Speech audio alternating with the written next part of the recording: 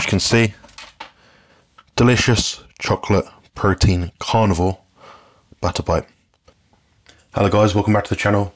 I'm going to be showing you how to make my delicious carnivore protein butter bites. So here you'll see I've invested in a stunning Lilo and Stitch Pyrex bowl. I'm going to be using this to melt the butter and go through the directions quickly and explain how much and what to do from there. Here we've got just some plain unsalted butter. Works a treat, delicious. You can use salted butter as well. Doesn't really matter, just depends on your taste preferences and where you're at in terms of your salt intake. So I recommend actually breaking these down into little chunks like that. They seem to melt a bit quicker. What I'm going to do is weigh out 200 grams. So there we have it, 200 grams on the scale. Now what we're going to do with this is we're going to put it in the microwave just here.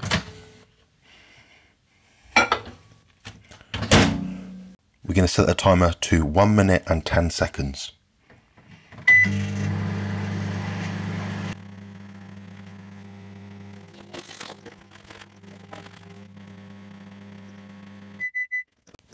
So let's take a look.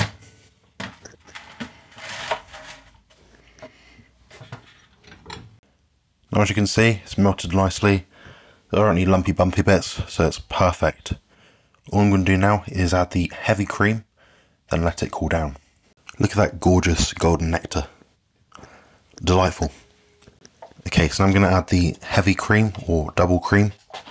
I recommend using about 30 grams. So if you're from the UK, you're looking for something like that in that sort of tub. Heavy cream works pretty much just the same. A bit more fat, but that's about it. So 30 grams going in.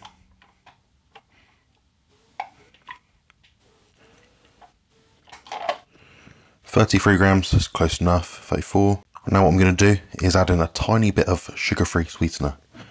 Now, you don't have to add this in, it's not essential. Is it an animal food? No, but it helps it taste a lot better if you're trying to get down a lot of food in a given day for any kind of athletic or body composition endeavours. The one I've been using is this brand. Comes in like 200 milliliter bottles, I believe. I usually add in about 5 grams.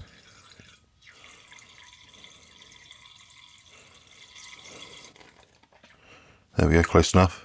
Now using a spoon or spatula of your choice, you can give it a little mix in. Wow, sit here, Maddie.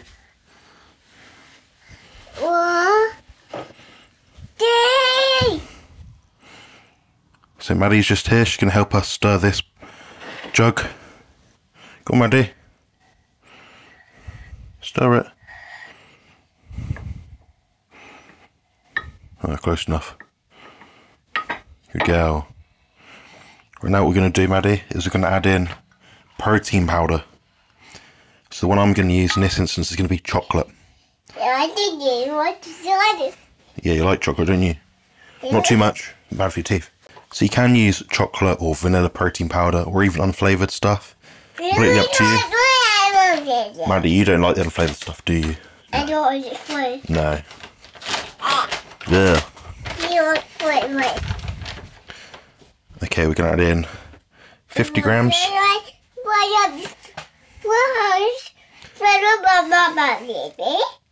Yes, 50 grams, not anything less.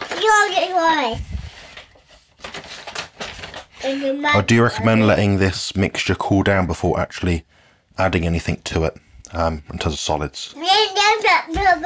Yeah, definitely not too soon. Excellent. Yeah, should we give that a mix, Maddie? Yeah.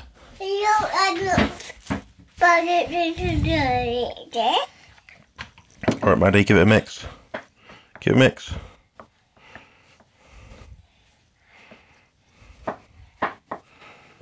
That's it. Bit more. There we go. Thanks for your help, Maddie. You do it.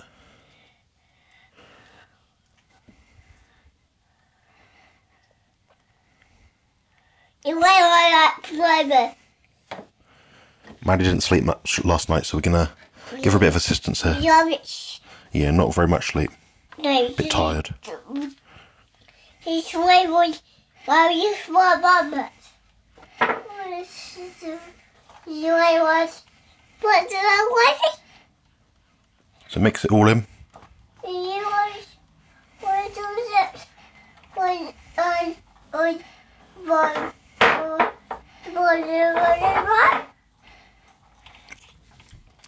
Now you should end up with a muddy texture and consistency like this. Yeah. So you can actually add more cream to it, and that'll make the texture a bit softer, I find. But not too soft, because otherwise it's too wet to eat, isn't it? It melts too quick. That's it. Now all we're going to do here is once this is all stirred up... Maddie, that's very accurate, yes. We're going to put it in the little donuts. So we use a silicone mold for these. It doesn't leach out plastics into the food. Maddie, you don't know much about this, so don't interfere.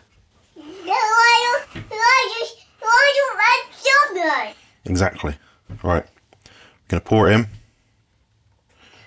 I recommend not going directly to the top because it'll mean it'll spill out quite easily when you're taking it out of the freezer later. Wow.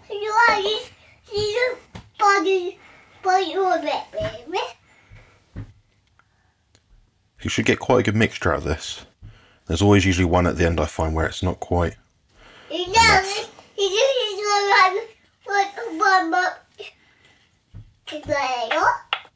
Get all the last drops. Now as you can see, we've got 6 perfectly moulded donut shapes. These are my original carnivore protein butter bites.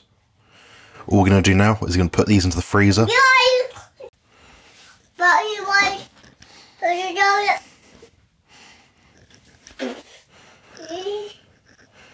So all they do is go from here into here. I wouldn't recommend transporting any other way than this. Not quite as safe because of the recipe being held still. Whoa.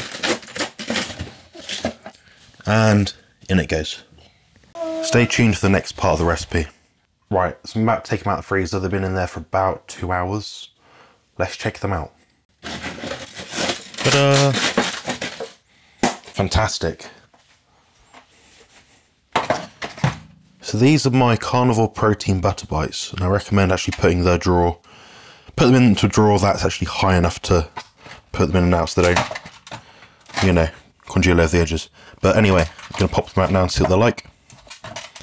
As you can see, delicious chocolate protein carnivore butter bite.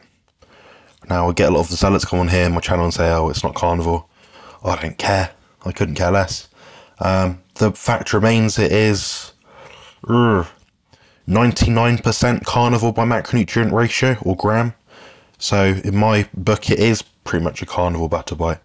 Now these are useful to people that are trying to sort of get on a diet where they eat more food than the average person. So an athlete, a postman. I've got a guy who's actually a coaching client of mine, and he's always, you know, having these new things. He finds ways to sort of get the extra food in. I've got a lady who uses my carnivore cake recipe. She finds that really useful. These are just ways to get more food in. Now these aren't a substitute for the mainstay of a carnivore diet, which is of course the meat and fat of animals. But these are just great ways of getting more food in, like I said. So try them out. I'll put the recipe below. Hopefully you guys will hit like and subscribe to keep my channel going. And I'll talk to you guys next time. Cheers. Build muscle and lose fat on the carnivore diet.